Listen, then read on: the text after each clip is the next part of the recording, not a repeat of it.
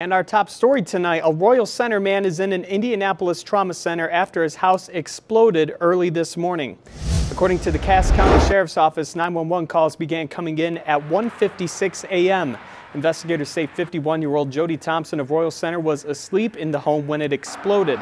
A neighbor found him after the explosion and kept Thompson in his vehicle until the medical staff could arrive.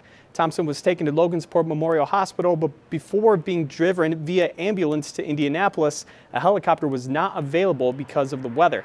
Cass County Sheriff Ed Schroeder said in a statement, quote, "This is a terrible tragedy that critically injured Mr. Thompson while destroying his home and personal possessions," end quote.